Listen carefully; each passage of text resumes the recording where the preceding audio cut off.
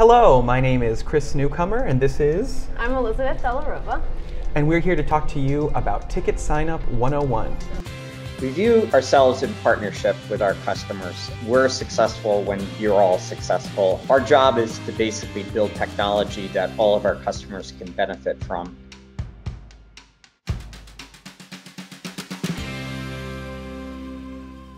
So TicketSignup is great for simple, complex, and multi-day events.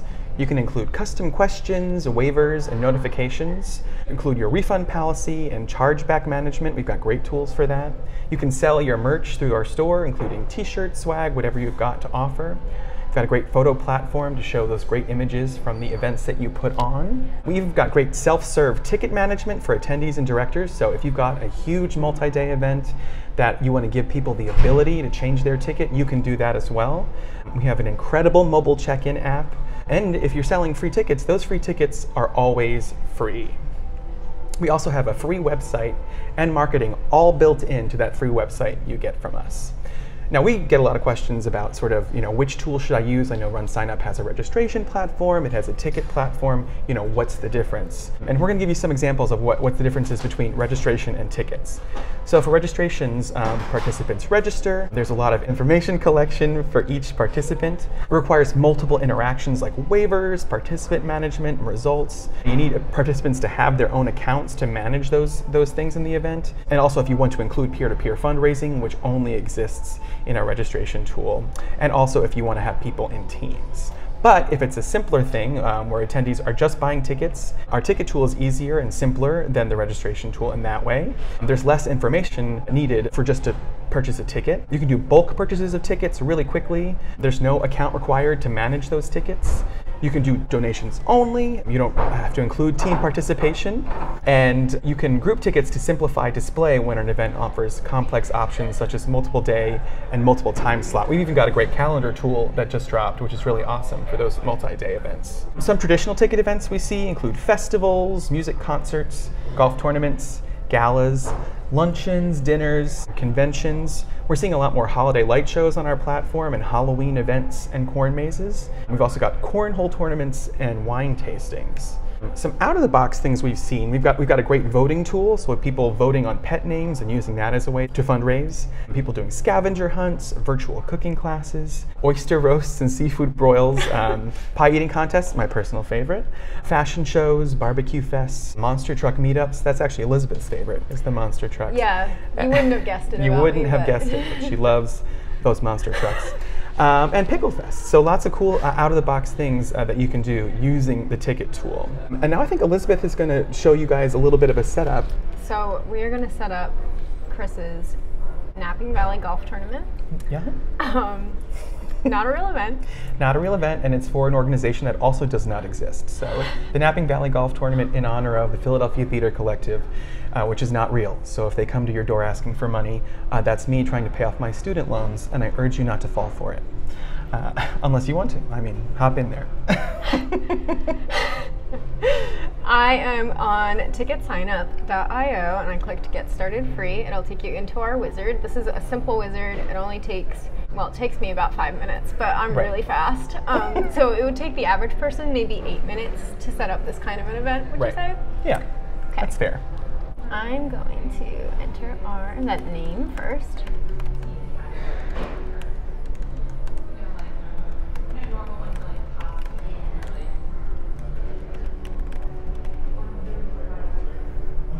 It's going to ask you if your organization is a nonprofit.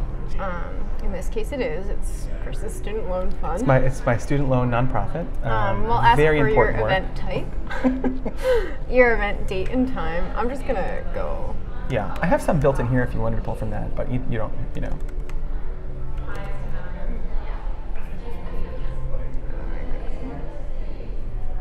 Oh, that was pretty cool.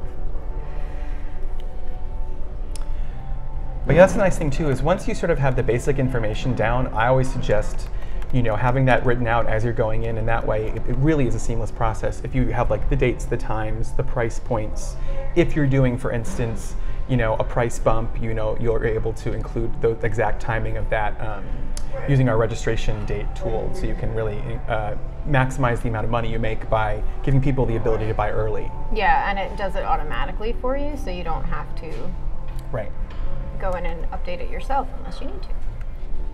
Little pro tip, if you put in your zip code first, it'll fill in the city and the state for you. I'm going to set our event to private, and I'm going to change this to 45 because we've probably set up this event that many times. A few amount of times. Yeah, we've definitely set it up. Several, many times, yes. Yeah. I'm going to turn on donations for our event, and I'm going to raise $20,000. I think that sounds like something we can sounds do. good. Yeah. You can upload your event donation logo here. I don't have one ready, so I'm just going to skip it, but I can come back to it later. Yeah.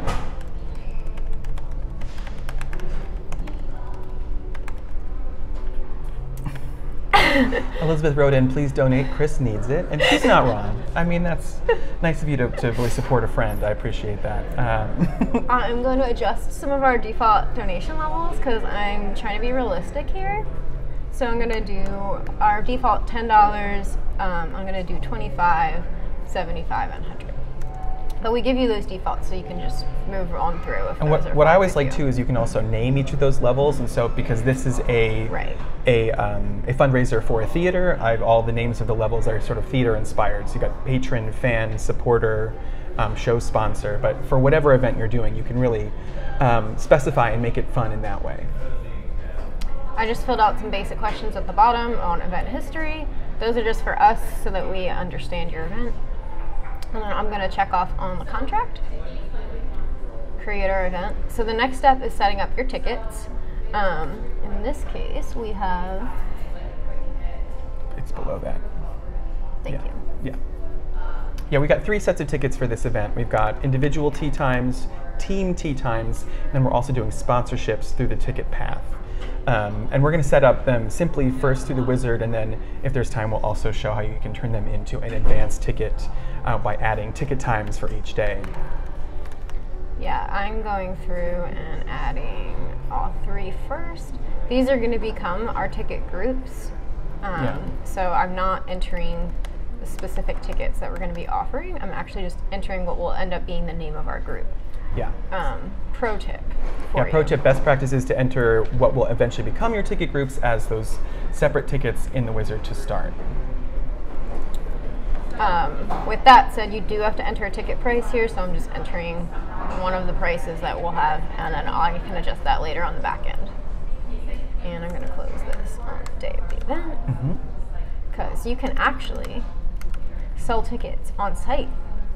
That's using right. an update to our check-in app. It's very exciting. So we can accept transactions to this golf tournament. That's right. As people check in that morning. Yeah. Okay, I'm going to add Chris's payment account because again, this is all going back all to Chris. All for me and my student loans. I can't stress that enough. It's not. Don't worry. We're not doing that. I promise. And I'm done. If that you was hadn't so talked fast. so much, yeah. If I hadn't gone on so long about that, we would have been done so much sooner. That's fabulous. Look how quick that is. I'm going to go to the dashboard, and now I'm going to turn on ticket groups because, like I said, we have a bunch of different categories of tickets, so we need advanced tickets to accomplish what we're trying to do. So I'm going to turn on advanced tickets under tickets and then advanced tickets. So I've enabled that, and now you have to just go in and rename the ticket groups to what you want them to be. So in this case, tee times will be tee times. And you can set dates on the ticket groups. If you're going to use the calendar component or if you have a multi-day event in general, I recommend setting those dates. For this kind of a thing, I don't really need dates because it's all in one day anyway, so all the ticket groups are using the default event date. But this is something good to do if you are a multi-day event. And then yeah, so she's turning on the 3 ticket groups, which are tee times, as I mentioned, team tee times, and then sponsorships. Now for tee times and team tee times, we're adding in, I know it's going to sound crazy, but we're adding in tee times. So we're going to give you each, we're going to have a registration ticket for 8 o'clock, 8:30, 9 o'clock, 9:30. So you can separate out the groups, which is often needed for these sort of golf type events. Yeah. it'll give you a tile for each group, and then all the tickets you set up within that tile will show on the website under that group. So very easy for your ticket purchasers to find stuff. Yeah, you can walk through. Never a dull moment here at the RunSignup TicketSignup Symposium. It's very good. Lots of friends coming through. I'm going to rename our first ticket. So I was done reorganizing my groups. I went over to the ticket setup page. Now I'm going to set up my actual tickets. I'm just going to do the 9 a.m. and the 10 a.m. Perfect, yeah. Yeah, for these purposes, we're just going to do a couple times. We don't need to do all imagine four. you had a bunch of different times that you had people teeing off. You could set them all up here so that people can select what time they want to show up and tee off, so that you have less people showing up all at one time. Right.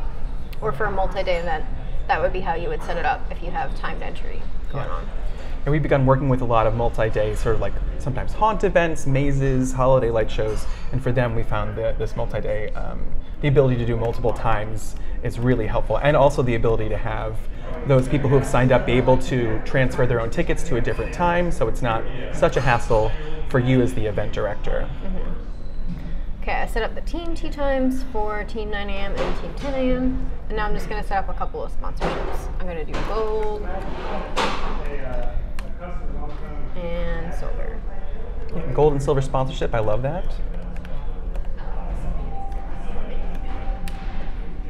Okay, and then the last thing that I need to do for these tickets is I do have to set a price on them because I just set them up here and that's on a different screen. So I'm going to go to tickets and then pricing, and then click into each of the groups and set the price for the ticket.